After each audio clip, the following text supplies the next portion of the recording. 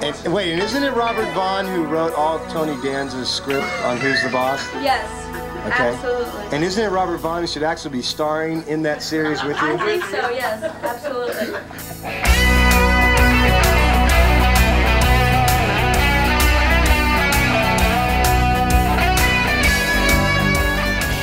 A leopard skin coat, cold velvet, in a big silk car. 3 cigarettes in the ashtray, cup of coffee, and a dream to go far. With my cheap perfume, 'cause that's okay with me. Be what you wanna be.